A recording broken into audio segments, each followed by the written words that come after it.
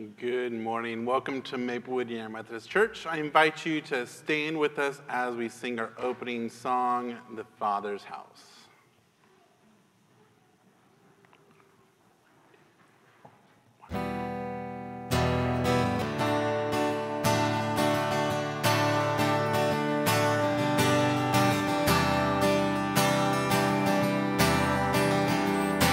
Sometimes on this journey I get lost in my mistakes. What looks to me like weakness is a canvas for your strength. My story isn't over, my story's just begun. Failure won't define me, 'cause that's what my Father does. Failure won't define me, 'cause that's what my Father does. Ooh, lay your burdens down. Ooh, here in the Father's house. Check your shame at the door, 'cause it ain't welcome anymore. Ooh, you're in the Father's house.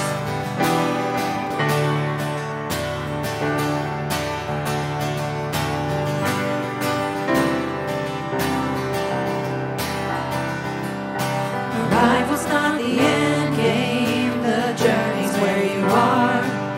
You never wanted perfect, you just wanted my heart. And the story isn't over if the story isn't good. Failure's never final when the Father's in the room. Failure's never final when the Father's in the room. Ooh, lay your burdens down. Ooh, here in the Father's house.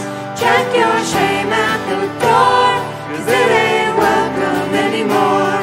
Ooh, you're in the Father's house.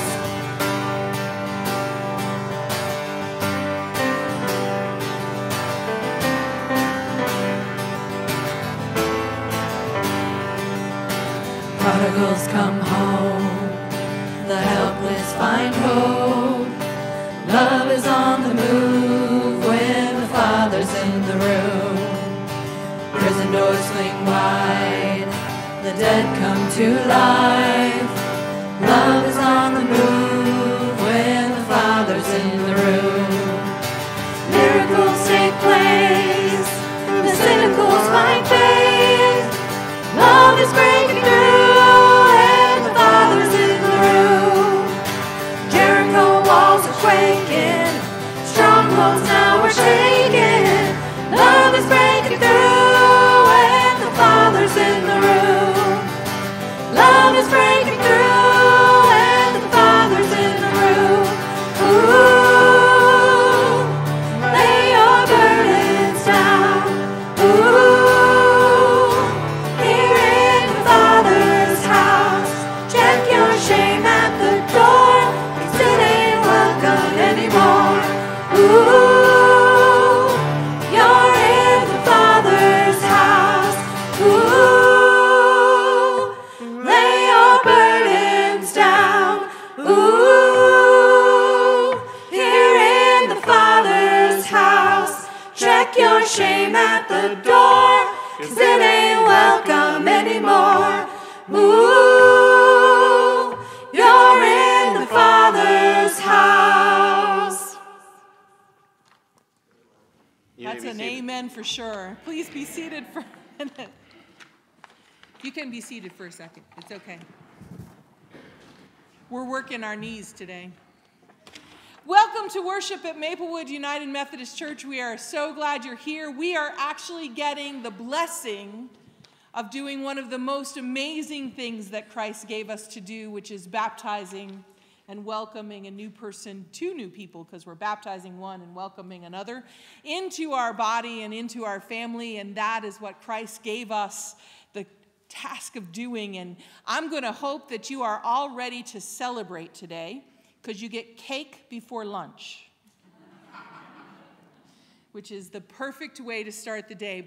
And if you're home, I hope you still celebrate that this family is coming to be part of our congregation and that we are taking this on. You will find, for those that are here and can be heard, I'm going to ask you to get excited when I ask you your part. Because one of the truths about baptism is we do it in this space, in worship, collectively, because the family and the people coming to be part of the body are promising one thing, but you are promising as well. You're promising to be part of their journey, part of their faith, to lift them up when they need to be lifted up, to celebrate with them when they need to celebrate, and to be part of their family. So when we get to that part, I'll tell you how we're going to celebrate even more. Welcome to worship, and let us continue. I invite you to stand again as we sing our next couple songs in that sense of celebration.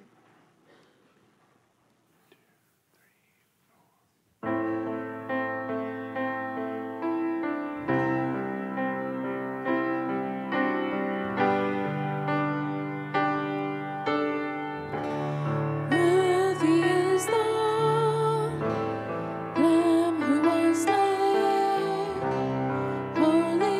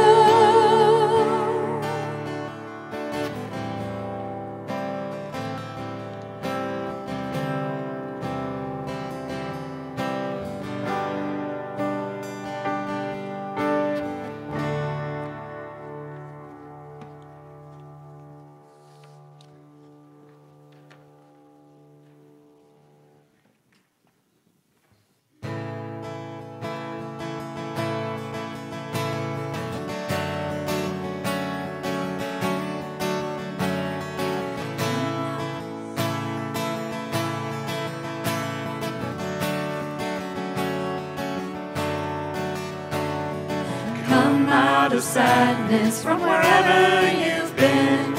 Come broken-hearted, let rescue begin. Come find your mercy, oh sinner, come kneel. Earth has no sorrow that heaven can't heal. Earth has no sorrow that heaven can't heal. Lay down your burdens, lay down your shame. All who are broken, lift up your face. Oh, wanderer, come home. You're not too far. So lay down your hurt, lay down your heart. Come as you are.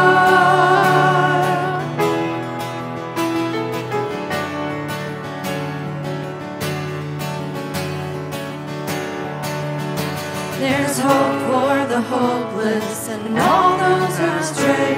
Come sit at the table, come taste the grace. There's rest for the weary, rest that endures.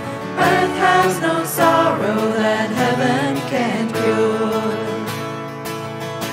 So lay down your burdens, lay down your shame. All who are broken, lift up your face. Oh, wanderer, come home. You're not too far. So lay down your hurt, lay down your heart. Come as you are. Come as you are. Fall in his arms. Come as you are. There's joy for the morning. Oh, sinner, be still. Earth has no sorrow that heaven can't heal. Earth has no sorrow that heaven can't heal. So lay down your burdens, lay down your shame. All who are broken, lift up your face. Oh, wanderer, come home. You're not too far. So lay down your hurt, lay down your heart. Come as you are.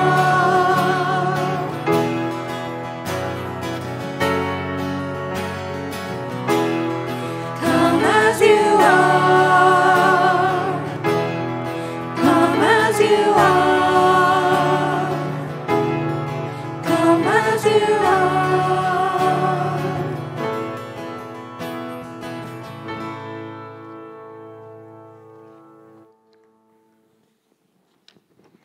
You may be seated.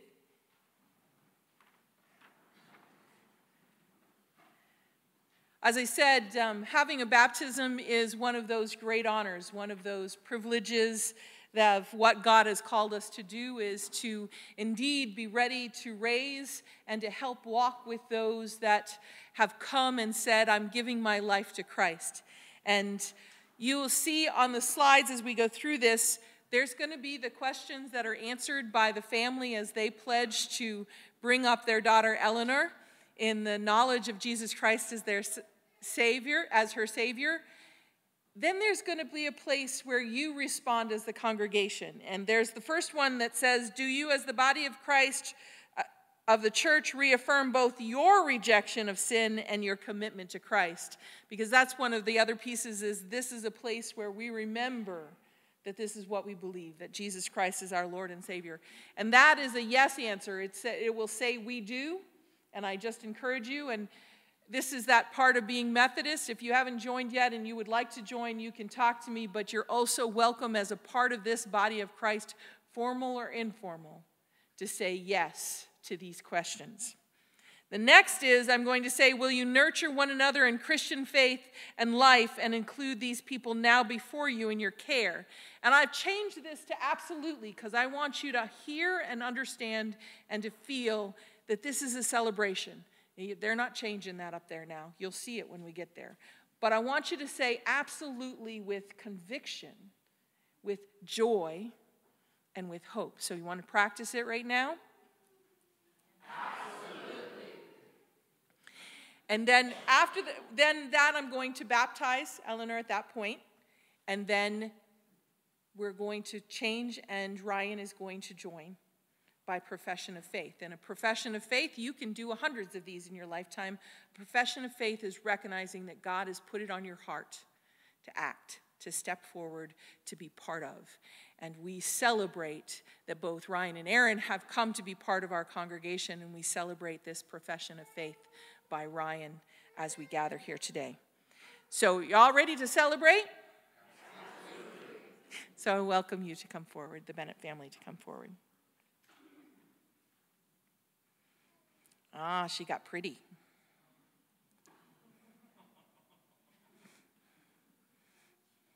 Where's Ryan's bonnet?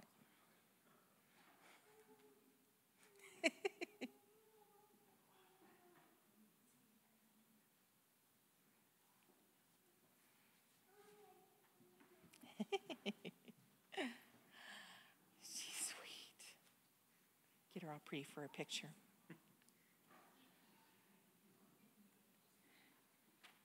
This is Aaron. This is Eleanor. And this is Ryan. You have to be on camera with me, not away from me. Brothers and sisters in Christ, through the sacrament of baptism, we are initiated into Christ's holy church. We are incorporated into God's mighty acts of salvation and given new birth through water and the Spirit. All this is God's gift offered to us without price. On behalf of the whole church, I ask you, do you reject the evil powers of this world and repent of your sins? I do.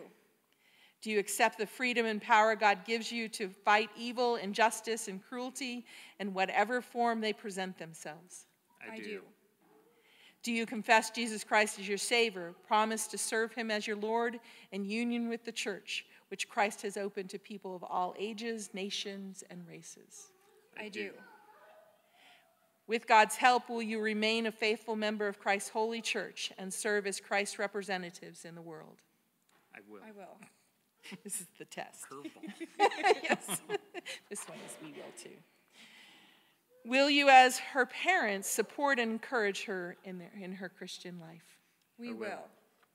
And to the congregation, I ask, do you, as Christ's body, the church, reaffirm both your rejection of sin and your commitment to Christ? And will you nurture one another in the Christian faith and life and include these people now before you in your care? Absolutely. Very good. The Lord be with you and also with you. Let us pray. Eternal God, pour out your Holy Spirit to bless this gift of water and those who receive it, to wash away their sins and clothe them in righteousness throughout their life, that dying and being raised with Christ, she may share in Christ's final victory. Amen. You still willing to come see me? Huh? Yeah. It's probably even more so if I let you play in the water. You can grab right a hold of that. I know Jacob will be so happy for that. Sounds great over the web. So Eleanor, Riley, I baptize you in the name of the Father and of the Son and of the Holy Spirit. And I ask, Holy God, that you protect her and help her know all of your love in her heart, that she will never have a moment of doubt, and that she will always be surrounded by your love in every place at all times. In Jesus' name, amen.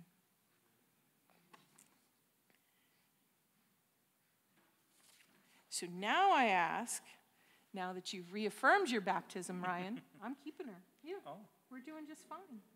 I'll give you back when they want to take her picture, but now I'm going to ask you questions. Having reaffirmed your faith, Do you believe that God is calling you to grow and serve as a disciple of Jesus Christ? I do.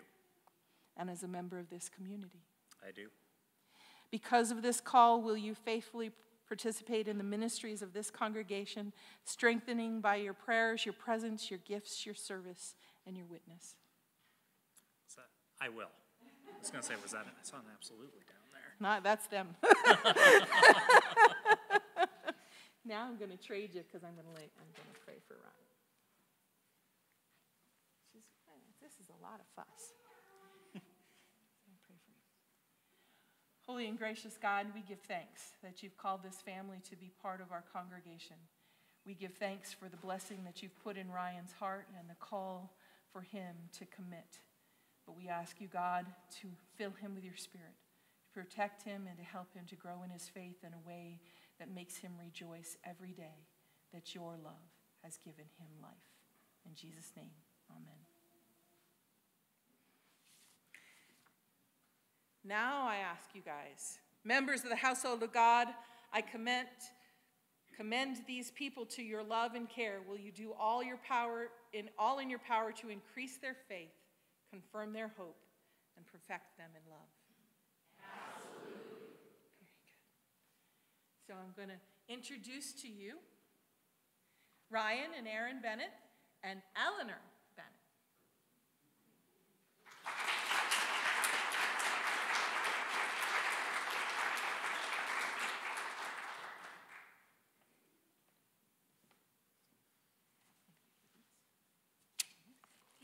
You're welcome.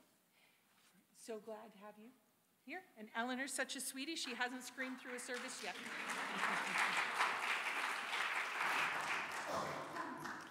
Do say some of the traditions, some of this is going back to the, remember I was new before all of the pandemic started.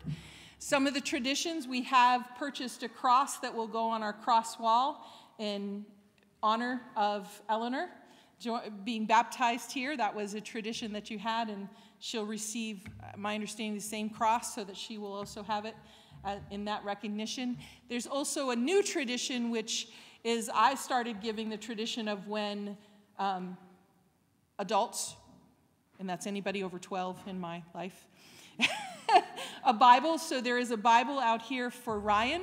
And I just ask you to sign it. You can write a note or you can just sign your name. This is a way that we welcome him in and let him know that he's part of our family, and we won't quiz him on names later. But there is going to be a cake and a reception after the service to just welcome them and get a chance to say hi. And so now we continue with worship.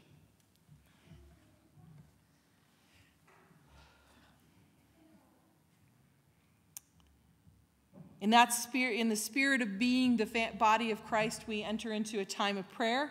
I'm going to start us with a pastoral prayer, remembering that if you have a prayer concern you would like included, please go to our app and on the prayer wall, which is on your first page of the app. Then you can add it, and Dominic will lift up that prayer concern as we shift to the next part, which is lifting up the names of the people that we've been praying for all week. And then we'll have a time of silence and close with the Lord's Prayer. So will you pray with me? Loving God, our week has taken us many directions. But as we gather here in worship, we find again the assurance and peace we have sought with every step. May our souls absorb your Spirit, giving us the courage to follow you. May we open our hearts to your word, that our words and actions will be transformed. May our response to the horrible things in this world not be just sending our thoughts and prayers. Let them start there, recognizing your love for those in the midst of the tragedy. But let our prayers also give us the courage to act every day in ways that lift up, encourage, and show that love is the answer to all of our struggles. Not just love of friends, but love of our enemies.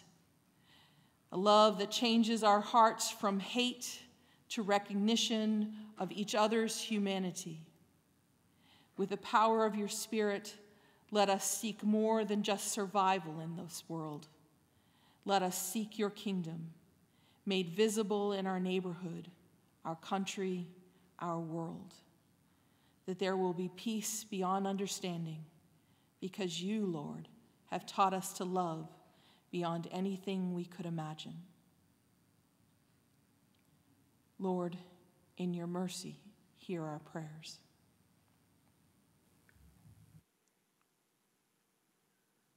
Today we lift up in prayer of praise that Eve's surgery went well and is in that healing phase. Marlene Brady expects to go home Monday, or at least sometime this upcoming week. Al Kirkley's bypass went well and is now in recovery. Don Clements has good news that the treatments are working and they are starting a new round. We also lift up prayers of thanksgiving from Amy Moore, who has visited us a few times for a successful surgery and is now back home recovering. Charlotte and Ed asked for prayers. Charlotte is dealing with some vertigo and is down, so would just like some prayers of comfort there and recovery. Sue asked for prayers for Aunt Nevabelle. She is going to be having hernia repair surgery and just for a successful surgery on August 19th. Barb Sims asked for prayers for Aunt Judy, who has been having some frontal lobe seizures. And then she also asked for prayers for a good friend of hers, Dan Burrows, who is experiencing some troubling family issues and just would like some prayers for peace in his heart. Also, prayers for, continued prayers for Alma Wick, whose father is going into hospice care. Angel Yvonne's sister, who's in the hospital. Sue's sister-in-law, who's dealing with COVID. Carol Thompson, Amber Schmitz, and Anna Morlock, who are both dealing with some cancer. Lois Weiss. I asked for continued prayers for my grandfather and my family. The Riley family, Gail Schroeder, and Pam and Florence Haas. As always, we keep in our prayers the families and the victims of any of the shootings, all the people of Ukraine, our first responders and medical staff, our active military and law enforcement everywhere. Continued prayers for our Bishop Reuben Sines Jr., our District Superintendent Chad Engelmeyer, for Reverend Bethan Black, and for all of us at the church here at Maplewood.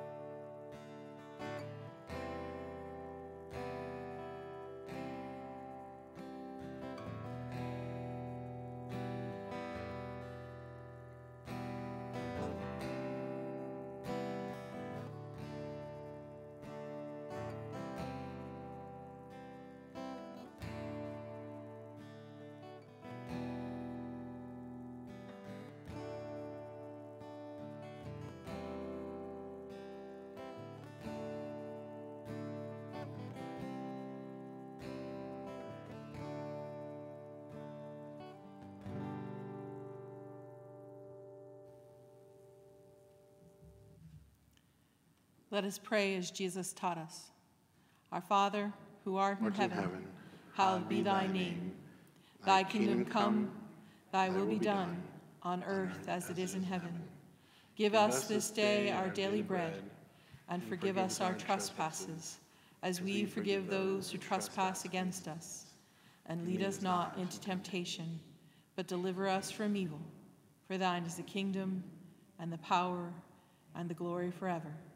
Amen. As we prepare to hear today's message, I invite you to sit back and hear and listen to the words of this next song, I Speak Jesus.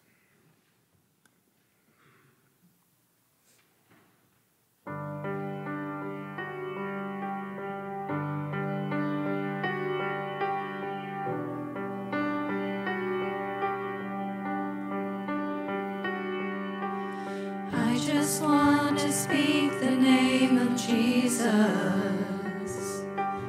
over every heart and every mind, 'cause I know there is peace within your presence. I speak Jesus.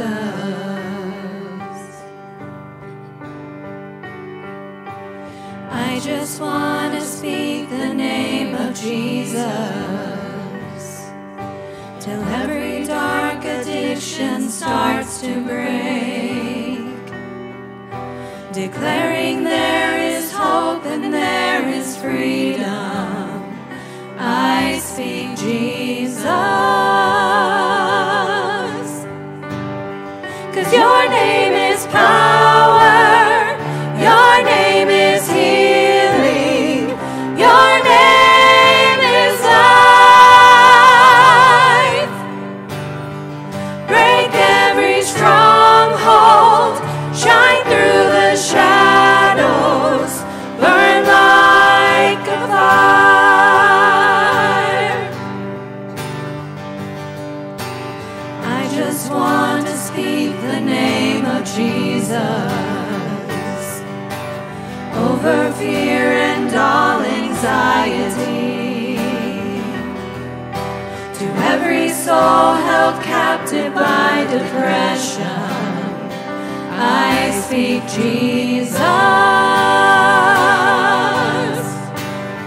'cause your name is power, your name is healing, your name is life.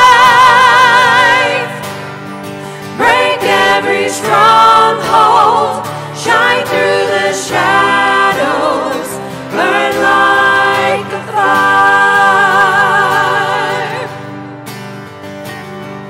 Shout Jesus from the mountains, Jesus in the streets, Jesus in the darkness over every enemy.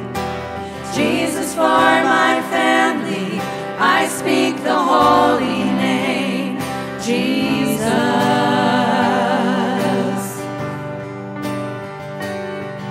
Shout Jesus from the mountains, Jesus in the streets, Jesus in the darkness over every enemy. Jesus for my family, I speak the holy name, Jesus.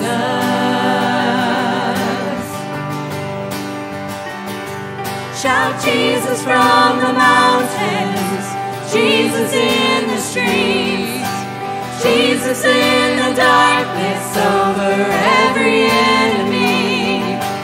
Jesus for my family, I speak the holy name, Jesus. Your name is power, your name is healing, your name is life. Break every stronghold, shine through the shadows, burn like a fire. Your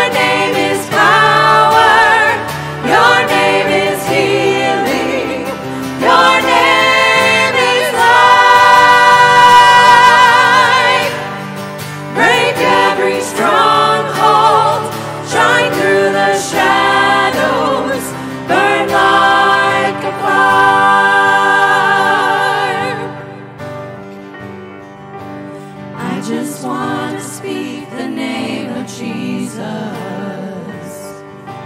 over every heart and every mind. 'Cause I know there is peace within His presence. I speak Jesus.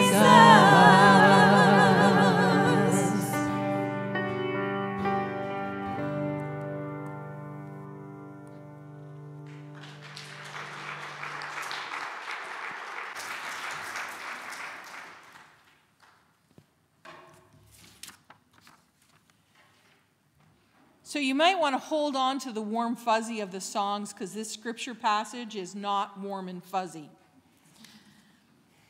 The passage is from Luke chapter 11, verses 37 through 34, and it is indeed where Jesus confronts the Pharisees and the teachers of the law. It said, after Jesus had finished speaking, a Pharisee asked Jesus to eat with him. So Jesus went in and sat at the table. But the Pharisee was surprised when he saw that Jesus did not wash his hands before the meal. The Lord said to him, "You Pharisees clean the outside of the cup and the dish, but inside you are full of greed and evil. You foolish people. The same one who made what is outside also made what is inside. So give what is in your dishes to the poor, and then you will be fully clean.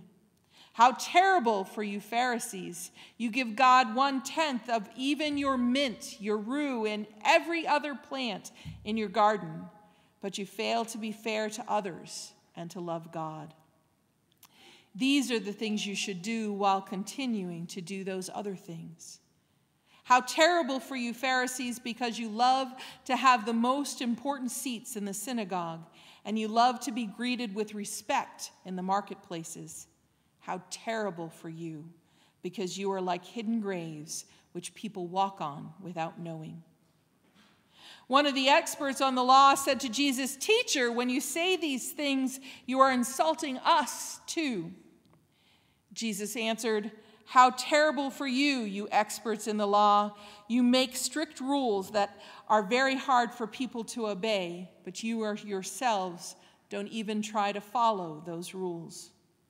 How terrible for you, because you build tombs for the prophets whom your ancestors killed. And now you show that you approve of what your ancestors did. They killed the prophets, and you build tombs for them. This is why in his wisdom God said, 'I will send prophets and apostles to them. They will kill some, and they will treat others cruelly.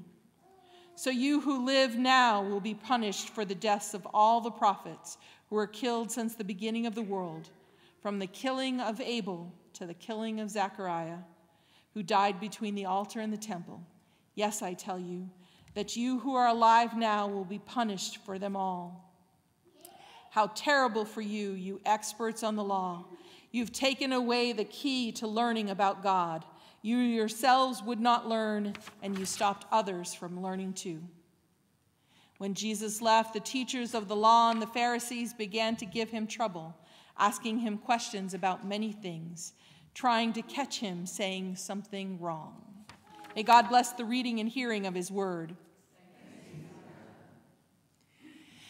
So, probably one of the best things I remember from my mentor those first years in ministry was she asked me one day to answer the question of how the members of the church were like the Pharisees. Now, like you, my first response wasn't, "That's nice." My first response was, "What? They're good people. What are you talking about? How are they like the Pharisees?" Because for us, the Pharisees have been made to be the bad guys throughout Scripture, and it's really easy to say, so the bad guys are the Pharisees, so how can we be the Pharisees? But the piece that I started to realize as I dug and looked to understand was the Pharisees were people who were trying with all of their might, to the best of their ability, to be faithful to God.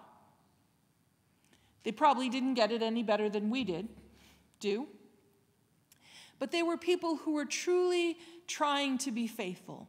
And they dedicated time. And you see in this passage that they gave a tithe. They gave that tenth of everything they received. They tried to follow all the rules.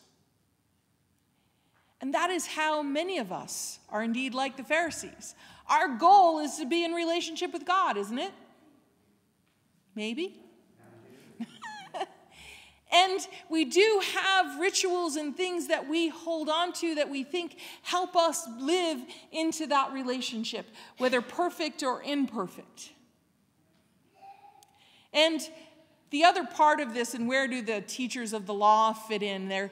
This other group, they're also just lay people that are part of the church. They're not the pastors. Neither of these groups are the pastors. The prophets and the apostles are the pastors. So these are the people that are part of, and the teachers of the law, those that studied it really hard, can be like some of us in that tendency of holding on to what the rules are. Has anybody ever heard the term, we don't do that that way here? Or maybe we've always done it that way here before? You might find that those are the keepers of the law. So how does that fit? Where does that fit? Have we all just been hit over the head by this passage? The truth is there is this balance. Jesus did come to save us from our sins, but there are pieces of his ministry that we kind of sweep away because they're tough. One was what I preached on last week, was repent. We are indeed called to turn our lives around, not to just keep going in the direction we have always gone, doing the things we've always done. We are called by Christ. He comes to say, the kingdom of God is near, the time is short. Make a choice. Follow me. Now, we know that there are those struggles and what does it mean to keep living our lives, and we live in a time where there's all of these different views of what a good Christian looks like. I think I got put in the category of not a good Christian this week when I wouldn't tell you who to vote for.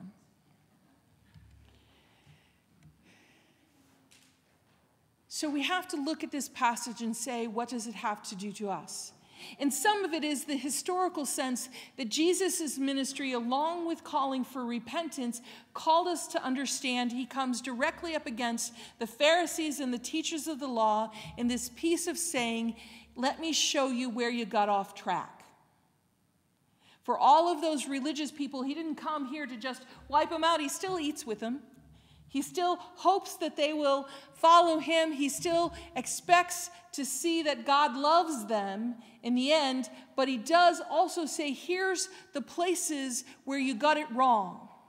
And it's an important part in our journey of faith. What does it mean that we follow Christ and not the Old Testament alone? It's because of all of those places where Jesus teaches us that some of that legalism, some of that sense of punishment and penalty are not what God was seeking for us to understand. And so when we look at this passage, we can look at the historical context and see that these two groups are being corrected by Jesus. He's showing them the difference between what they're doing and what God is asking for. They have all of these rituals around washing their hands and washing the pots and the utensils that they put stuff in and all the things that are about being clean. And Jesus said, that's all well and good, but you haven't worked on the part that counts, your heart. You can wash the pot as many times as you want. You can wash your hands as many times as you want. If you still have hate in your heart, you haven't lived into the relationship that God intended. Because that's what God intended us, is to have that relationship of love with one another and care, and not just go through outward appearances. He corrects him also, it's really good that you're giving a tithe, but here's the thing, you can't do it so that you get pats on the back. This isn't about you getting a special seat in the synagogue. This isn't about you being seen as someone important. Our faith is about God being seen. not about us. And he pushes and said, you know, if you give everything that's in your bowl to the poor and still follow those rituals, then you'll be in the right. If you give, if you care about the ones that are struggling, if you actually show respect to the people that don't normally get respect, then you're living into that relationship. And he does the same in the challenge with the teachers of the law that I see again and again. And we have to pay attention because he said, here's the thing, you make all of these rules and nobody can follow them and you don't really try. We have lots of rules. And the truth was, for them, that's that 144 rules that are listed throughout Scripture Jesus is talking about. Does anybody want to keep 144? I don't think we do very good at the 10. I've been with a group of teenagers wandering around town trying to find somebody who could actually recite the 10 Commandments. It usually takes a while and a little help.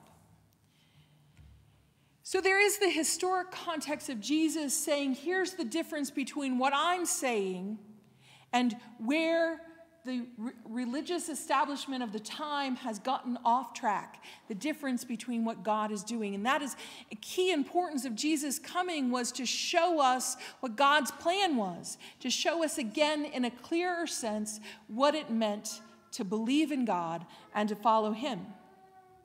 Now, the more I sat with this whole piece of the how are the people of the church like the Pharisees, and how does this fit us, the more it started to stand out to me that Jesus' warning to us is not a warning of, I'm going to strike you dead.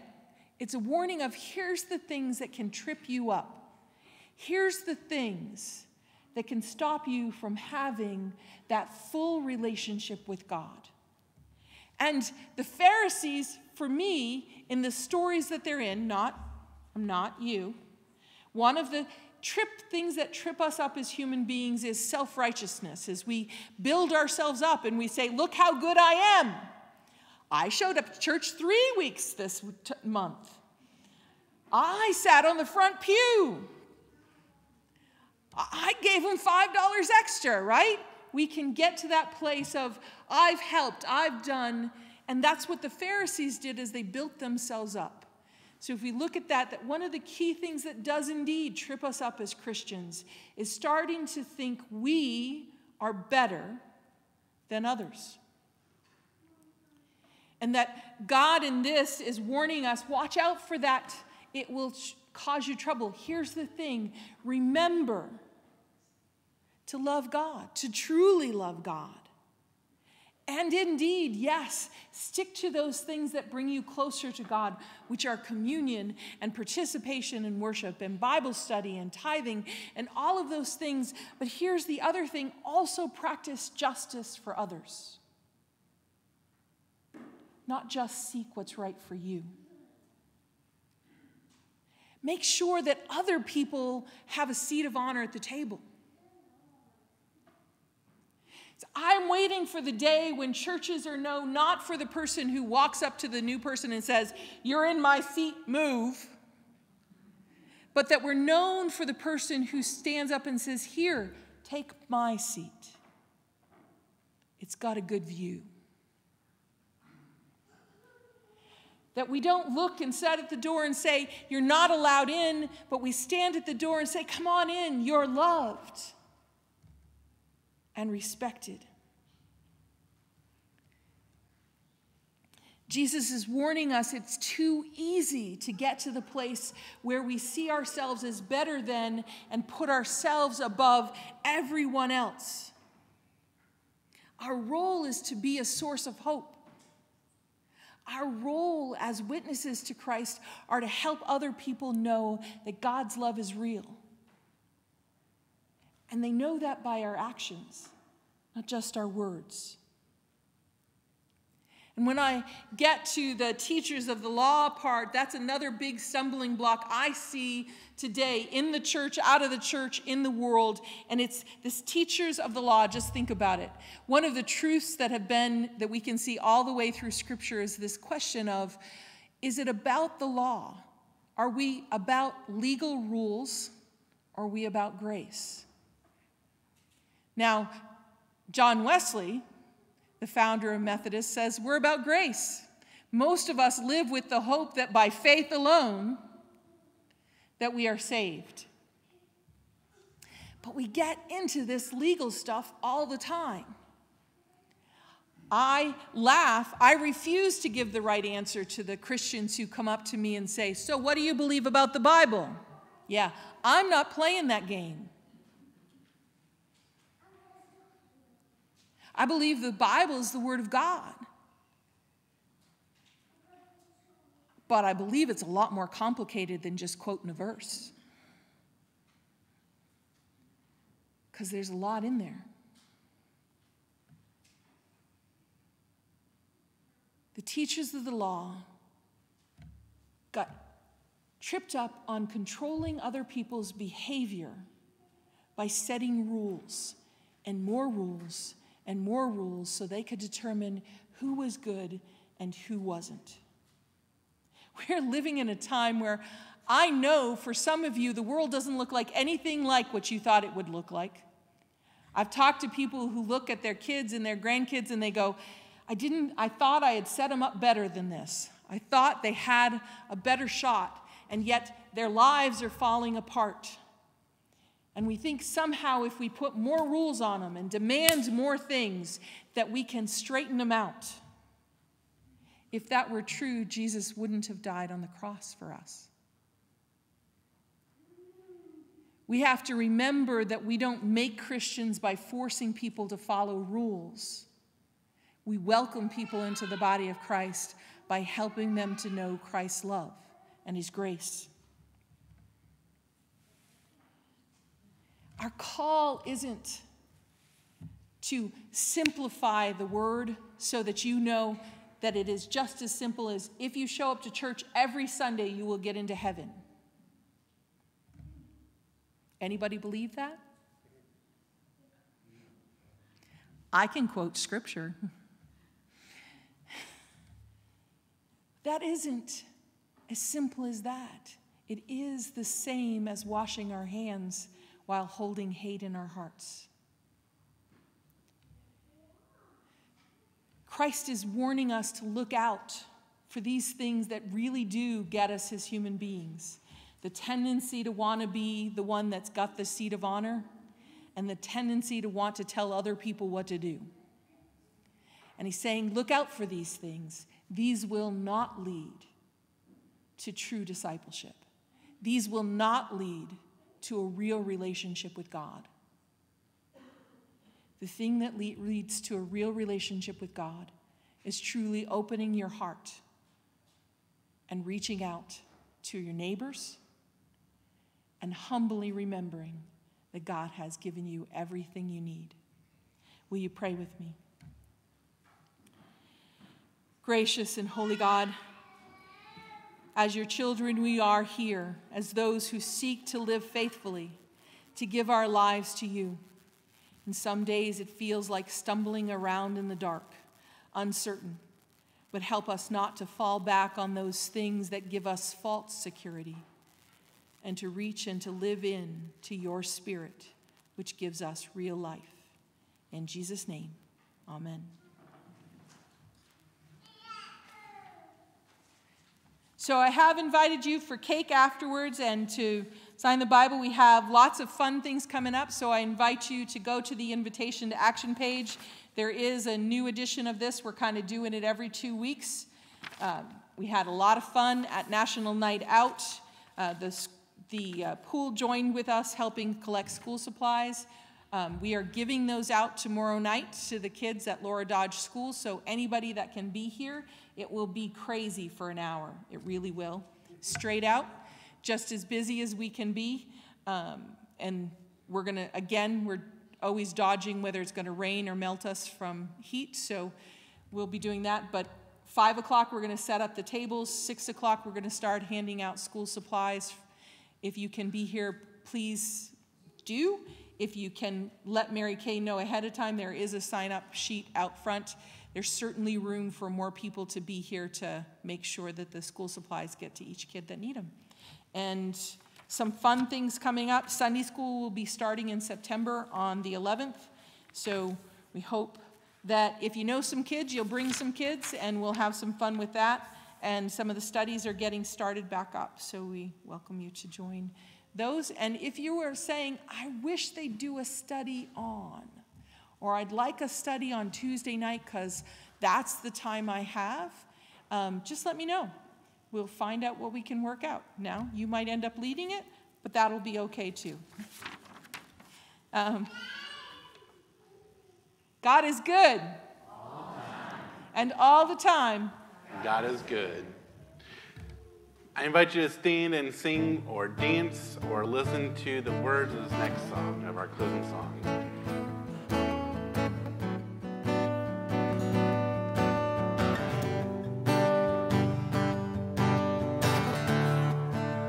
What holds your heart? What stirs your soul?